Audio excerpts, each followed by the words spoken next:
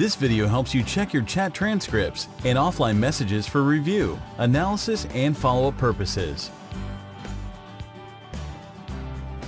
By default, Comm100 Live Chat lists all chats for the current day in the History section.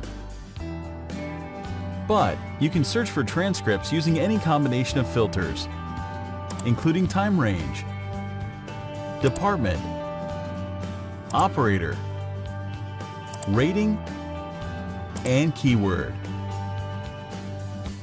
For each chat transcript, you can see the complete conversation,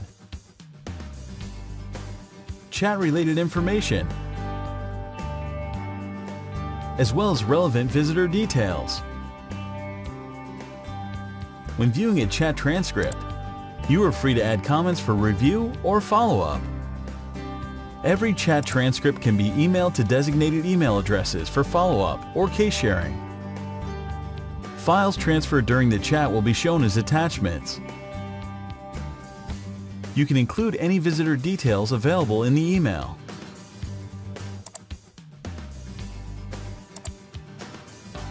You can view the visitor's past interactions with you, including chats and offline messages.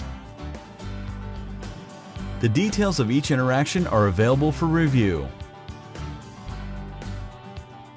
All the past interactions can be emailed in bulk or individually. All chat transcripts can be emailed and exported in bulk or individually for review or archiving. Now let's move on to offline messages.